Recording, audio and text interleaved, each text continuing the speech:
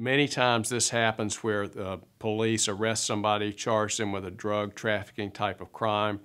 Maybe they find a large sum of money. Maybe they find weapons. It's illegal to have weapons in close proximity to drugs. It's considered a separate crime, having a gun during what's determined to be a crime of violence, such as drug trafficking. Many times what happens then, really with the police using the system to keep you from being released on bail, they will contact a federal agency, maybe alcohol, tobacco, and firearms, maybe DEA, and then they will put a federal hold on someone, indicating that the United States Attorney has agreed to accept the case into federal court.